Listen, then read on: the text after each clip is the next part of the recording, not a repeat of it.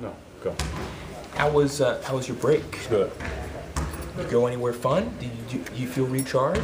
I got to relax a little bit. How much of the proceedings, of the All-Star proceedings, did you watch? I didn't watch any of it. I watched a little bit of the game, but other than that, I didn't get to see any of the events. My son kept me informed on my guys that were involved in the soccer and working games.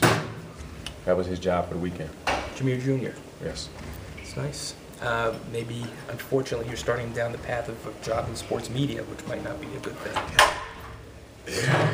What do you want to see this team accomplish in the last 30 games? We have a lot to even continue to learn and just get better at.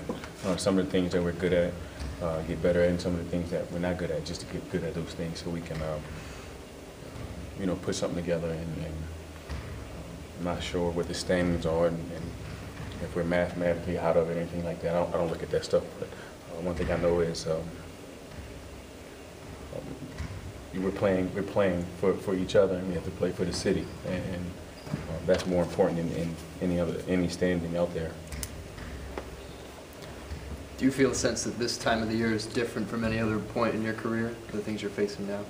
It's a little different. It's a little different because before, like I said, I don't play and I don't look at the standings or anything like that. But I was always one of the top 3 teams in the East, top 4 teams in the East, and I consciously knew that. But now I don't even know where we sit. I'm just trying to get better, help these young guys out, and lead.